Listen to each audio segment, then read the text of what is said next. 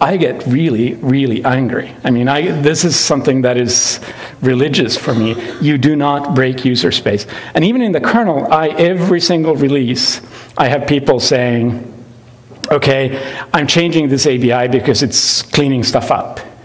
And I'm like, no, you're not changing that ABI because I will crush you, right? And actually, it's often okay to change ABI as long as nobody notices. But immediately when somebody notices, it's a bad thing.